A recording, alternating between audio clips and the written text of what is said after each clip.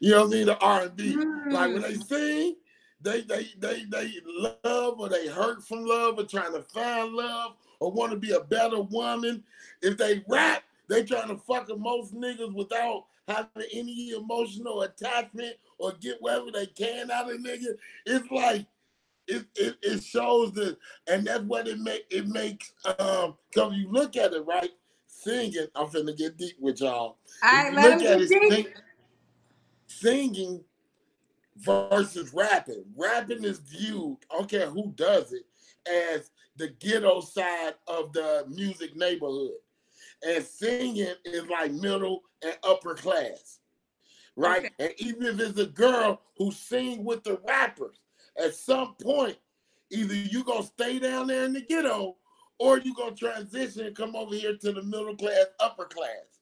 You know what I mean? And do it more glamorous and bigger and don't sing about the ratchetness. You get what I mean? So when I look at it, I think it's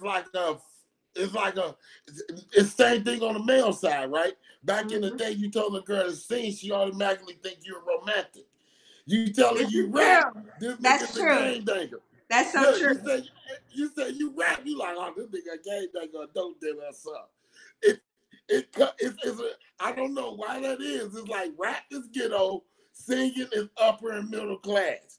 You But know, you you sing actually peace right in though, 90s style. because when you're a writer and you're writing, you should be able to, if a person can write lyrics, like you said, sing or whatever, you can transition. Like you see, even on this song, her singing is sped up to where it's more like a flow. So you Yeah. definitely could be a rapper and just rap about different shit. And that's what I'm saying. Like it is female rappers that does, but they don't get the light. And because they don't get the light, major labels won't let you put them on there. They be like, well, we gonna take her off and put Cardi B on there. You know what I mean? So Yes. sometimes it's not even up to the artist because they do want to work with other talents, but if that other talent is not big enough, the major label won't let it happen. But they also the same people keeping them other artists from being big enough.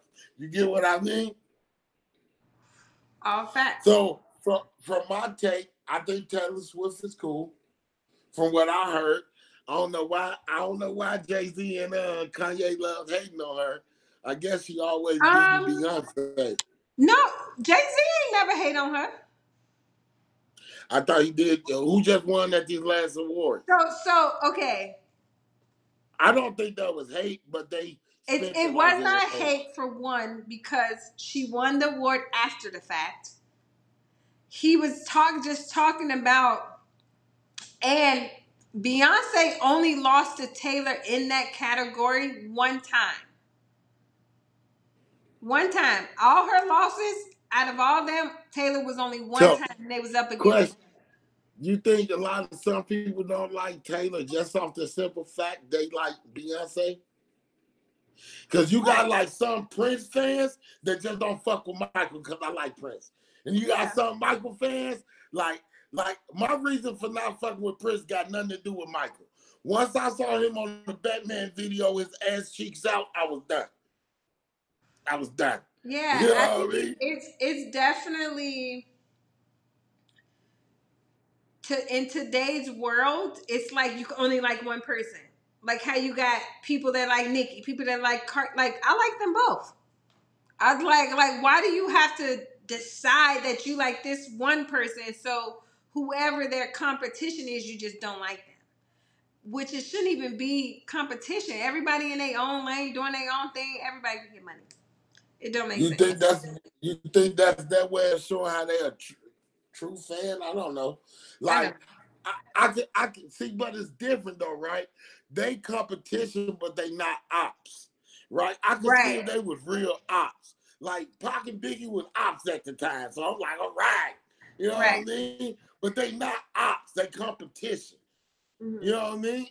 I Mm-hmm. listen to this competition, so I could see if you be like, if they really had a beef. Like I could understand some of the Carly and Nicki fans. You know what I mean? Right. They don't like each other. So if Right. you vibing on Cardi, you ain't gonna like Nicki for the same reason. I ain't fucking with her. You get what I Right. mean? Right. But for somebody they're not actually beefing with, I don't see And they act why and they they'll hold. friends. They friends. Yeah. So I don't know why they'll hold that disdain for her. Is they mad because is she bigger? Is she bigger than Beyonce? Like record sales rise? Yes. So I would say it's like this. Taylor is Michael, Beyonce is Prince. Okay. They both iconic. They both legends. They both, but Michael is just more worldly renowned than Prince. I would say. All right, let's see. I'm looking up the stats. Y'all, this is us. This is what happened when you smoke. You just be talking. This was supposed to be just a reaction video of Endgame from Taylor Swift, and then we get all up into all type of stuff. This is what happens when you get a little elevated, because your brain start just thinking, talking, running. You know, that's what it's about. Just getting a little elevated, a little elevated, a little elevated. Okay. All So right, he she got really got 7 albums, but they counted as 10. 3 of those was re-recorded and re-released.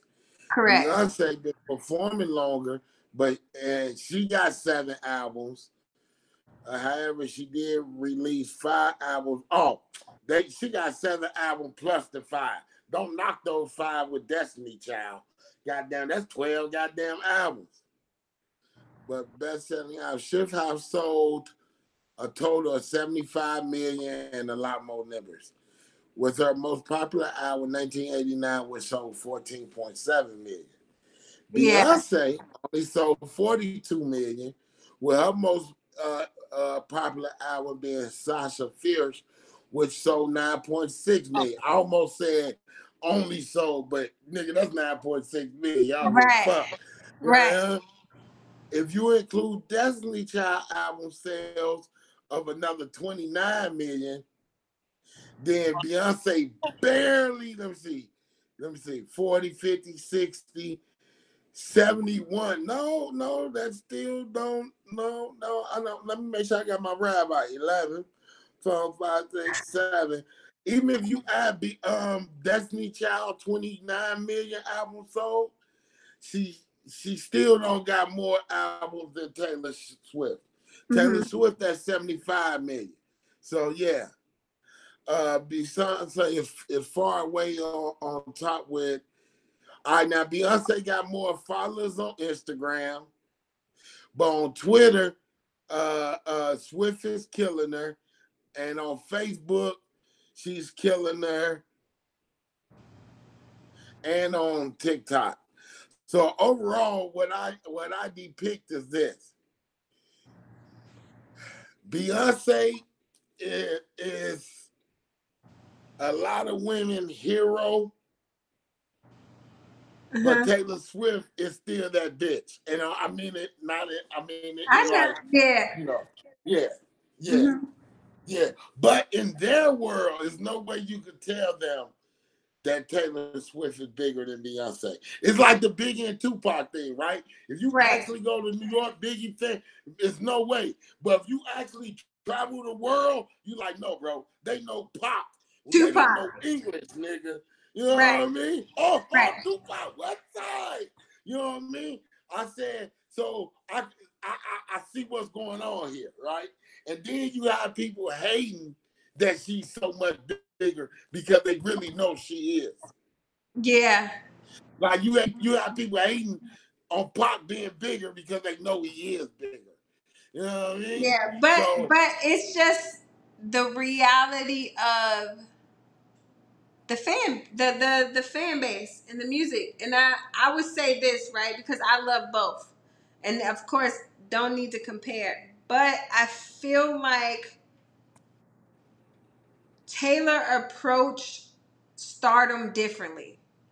Like Beyonce is very like you put her up and she in a glass shelf, like she's not very touchable.